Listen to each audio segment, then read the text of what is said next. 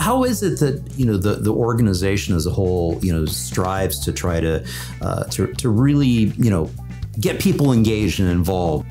Yeah, so we have, I think, a bit of a challenge in that we have a lot of different audiences that follow our work, that support our work, and who we would like to be engaged with.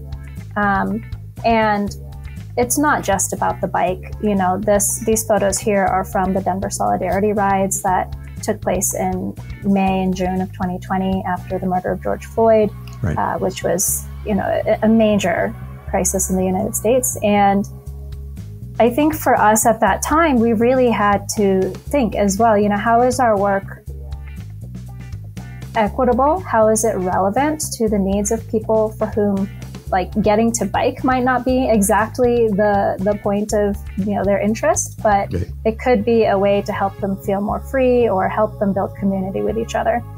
From an advocacy perspective, when we lean in with decision makers and municipalities, what we have to be saying right now, and I think that we have to be very forward about it, is you cannot continue to try to balance things because you are working with a system that is currently out of balance. And therefore, you're going to have to prioritize the biking and the pedestrian options and the transit options in order to get to that place where people really do have enough options that they can start to make those choices.